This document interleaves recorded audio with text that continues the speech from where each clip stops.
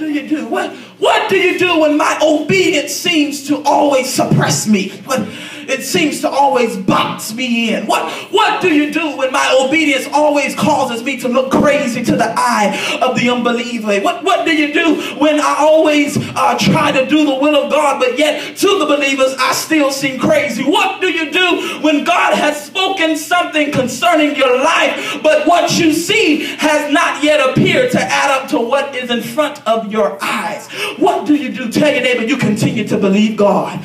You continue to believe God. Yeah, I don't care how large it is. I don't care how small it is. I don't care how much money it's going to take. I don't care how many people it's going to take to get it done. But you better believe God in this season, because I'm telling you, God's going to open up the window of heaven. He's going to pour you out a blessing. We always think that's money, but the blessings can be resources. The blessing can be members. The blessing can be covenant partners. He's going to open the windows and he's going to pour it all out. But the question is, will you be ready to receive what he's promised unto you? And so, someone may ask the question, am I doing good, Bishop? Am I doing good? All right, praise the Lord. Someone may ask the question, why should I continue to believe what God has spoken when it seems that it's draining the very life out of me?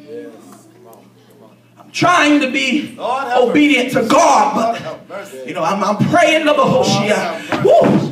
I'm praying, I'm fasting, and I'm being faithful. I ain't even sinning like I used to. I done gave up the weed. I done gave up the cigarettes. I ain't cussing out folk no more. Every time I go on my job, somebody looking to be cussed out, but I just keep moving, praise the Lord. I don't even cuss like I used to. I ain't fornicating, I ain't laying up, but it seems like it's harder to commit now than it was before. You ain't got to be saved. I know I'm preaching to somebody here. Hallelujah. What happens when my obedience to God causes me to become fatigued and tired and vulnerable and weak? I'm always tired, and I done got 8-10 hours of sleep, but I'm tired. I wake up tired, I go throughout the day tired, I go to bed tired, I get back up tired, and this is an ongoing situation. What happens when I can't even recognize what God is doing in this season? What happens when I feel like I'm so far from God that I don't even recognize his voice?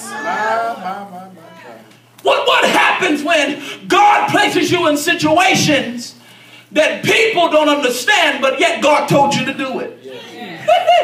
Lord have mercy. What happens when you begin to look like a fool and people think you're crazy because you say stuff that you see and everybody looking at you like, I don't see that. Lord, you're not crazy, okay? You're not crazy. Bishop, you ain't crazy. Hallelujah. You ain't crazy, man. Hallelujah. What happens when it becomes taxing to trust God? What do I mean by taxing? It's taking all of your income to pay your tithes, to sow when you're asked to sow, to donate this to the church, to donate. What happens when trusting God and obedience to God becomes taxing to the point that it strains on your finances and health?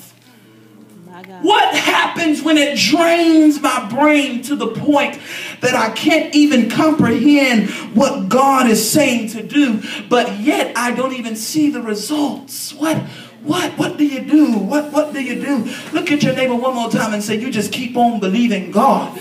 You just keep on believing God. Why should I continue to believe God? Well, because God is not a man that he should lie. I need about 10 people to take 10 seconds and praise right there. That's enough right there. You need to shout, my God is not a liar.